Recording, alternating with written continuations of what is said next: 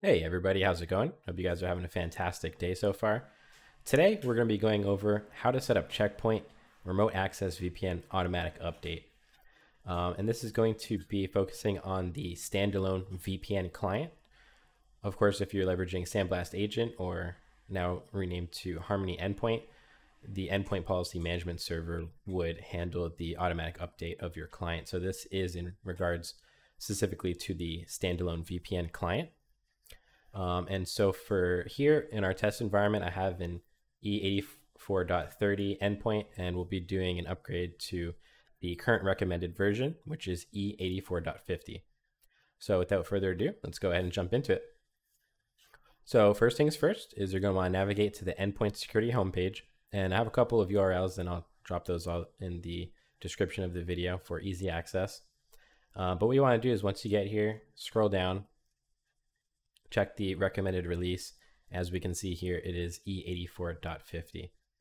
And so once you locate the version that you want to upgrade to, just go ahead and click on the Windows Clients button. Assuming you want to upgrade Windows, of course. And then scroll down and navigate to the standalone clients downloads. And you will see a section specifically dedicated to the automatic upgrade file. And I just downloaded it myself, so I already have it, but you'll go ahead and just navigate to this link and grab that automatic upgrade file. All right, and so from in here, I will drop a link to the official guide as well of the official documentation for the instructions. But I did also leverage an SK because I did run into an issue when actually setting this up. Where is it? This one right here. And I will drop this in the description as well.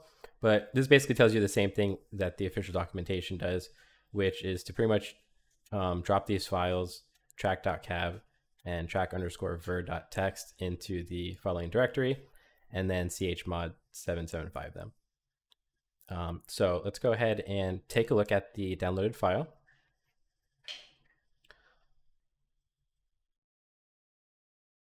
You can see that once you have this file downloaded, it's going to be a single cab file.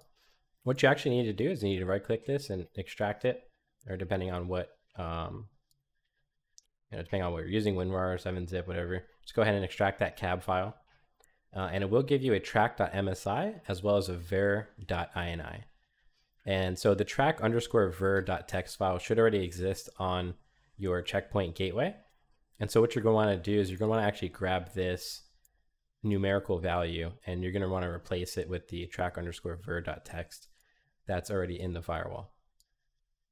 And of course, migrate this this cab file as well. So let's go ahead and jump into that really quickly. So I already have WinSCP set up here. Of course, if you don't have it set to automatically log into expert mode, you can use the cli.sh command set user admin shell /bin/bash. I'll put that in the description as well. And that will allow you to automatically log in within WinSCP. Otherwise, you may run into an error. But jumping into here, let's navigate over here on the left-hand side, my host machine. And over here on the right, I'm connected already to this directory. But let's go ahead and start from the root here, just for you guys to kind of follow along. And again, so we are going to fwdir, which for those of you that aren't familiar, it's going to be OPT, CP suite, whichever version you're on. I'm on R81, but this guide should be applicable to anybody, I believe, R8020 or above. And then go to FW1. And then from in here, you can just follow the directory path. So conf, extender, C shell. All right, so in here, you may already have a track.cab or not, but you should definitely have a track_ver. And so, like I said, you just need to replace this numerical value. That's already done. And we're also going to go ahead and rename the cab file to track.cab. Drop it in there. All right, halfway done already. Let's just go ahead, and This should only actually really be required according to official documentation if you're running R71, but we'll go ahead and do it just in case. And cVPN dir is going to go all the way back to OPT and then go to CP cVPN, whichever version you're on. And then we want to go to htdocs, SNX, and C shell. All right, track.cab as well. Go ahead and drag that in here. I believe track.cab as well as track.ver also may not exist already in here as well. And actually, so I don't have the track_ver. So actually, it's a good point. We have to go ahead and grab that file, or you can, of course, create a new text file. But I'm just going to grab it from the directory and then copy and paste it. Conf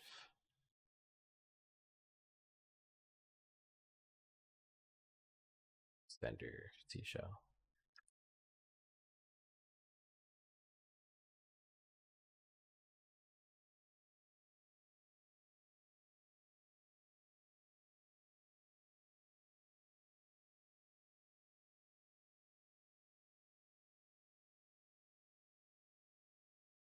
Shell and SNX and C shell. All right.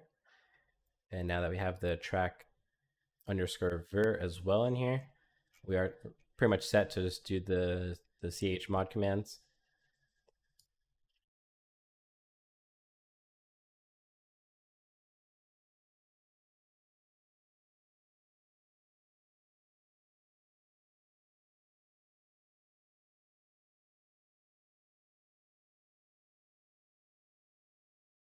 So we can pretty much just copy and paste.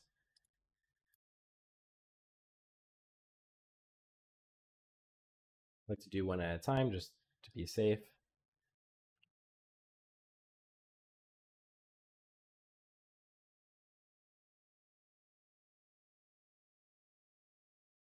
All right. And so that's all set. And so at this point, I do want to kind of show you what this looks like from the endpoint perspective. And just to confirm, you guys also do need to have from Smart Console and Global Properties under Remote Access. Where is it? For some reason, my microphone cut out at this part during the recording, so I am re-recording this audio just in case it sounds a little bit different. But here at this point, I am just pointing out the client upgrade mode needs to be set to ask user, which is in the global properties of the gateway object under remote access endpoint connect. Of course, it could be set to ask user or also set to always upgrade. But of course, if it's set to do not upgrade, we can't test the upgrade mechanism. And so let's go ahead and try to connect at this point during the setup and see what the symptoms are. So it does detect that the client is not the latest version, and we went ahead and accepted the prompt, and it says it's downloading the new version from the server. But here at this point, the upgrade will never complete, and it'll just kind of stall out at this point until it times out. And so the particular reason for this is because the Gaia portal is being hosted on port 443, which is the default setting. And for whatever reason, it's conflicting with the mechanism that the remote access auto upgrade uses to pull the file down. And so the simple fix for this is to go to the gateway object in Smart Console, as we can see here, go to the platform portal, and we want to just change the default port. You may or may not see 443 there actually in that line for you. But if not, you can just add the colon and then put 4434. Okay, so we need to change the default port from 443 to 4434.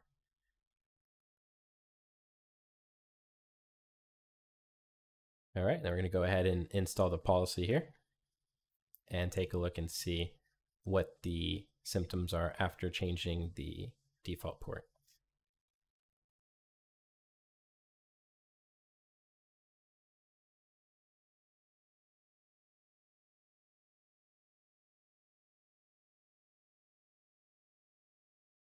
All right, so we're going to go ahead and initiate another connect.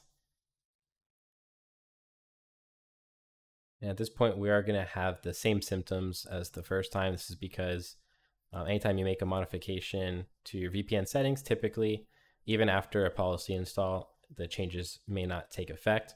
What you're going to want to actually do is a CVPN stop and a CVPN start, which we're going to do here in a second.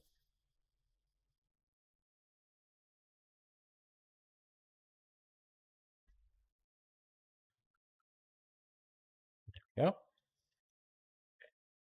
So let's try this one more time.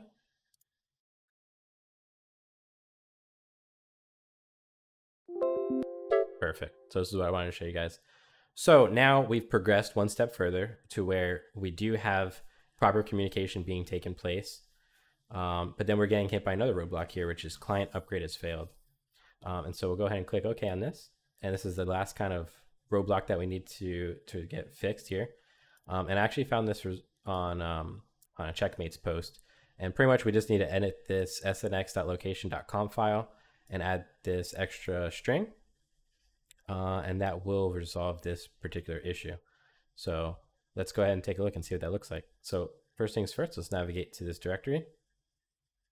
cvpn dir conf includes.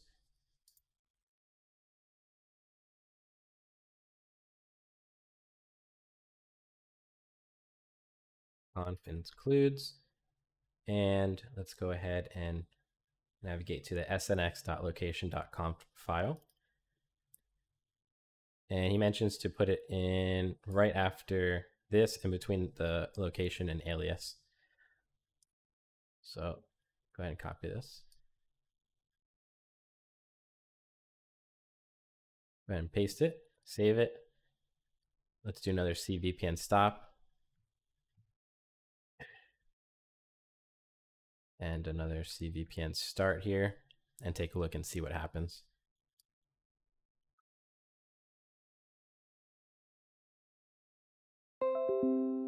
Okay, and there we go. Magic. So this should be upgrading us now from E84.30 to E84.50. As you can see here, it is pretty quickly. Also, quick note, the user does not need administrative privileges. So it's definitely really good for all types of users, even standard ones. This update should push through without any administrative intervention required.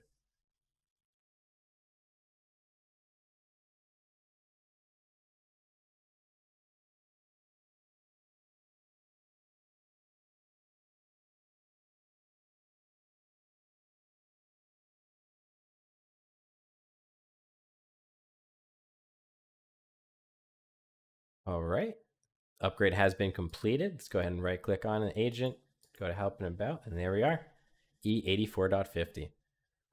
All right, guys, so I hope you guys enjoyed this video. Let me know if you guys end up setting this up. Drop a comment below, and feel free to reach out if you have any questions. Thanks, and have a good day. Take care.